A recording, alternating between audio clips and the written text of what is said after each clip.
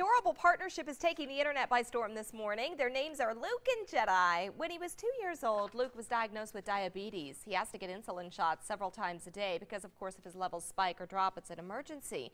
That's where Jedi comes in. Just a few days ago, when everybody was sleeping, Luke's blood sugar plummeted. And before his glucose monitor went off, Jedi sounded the alarm. He laid on me. And then I went, oh no, I think I have to get up and check Luke. I think there's an issue. Luke's mom shared the touching story on Facebook. It's now been liked and reshared thousands of times. All right.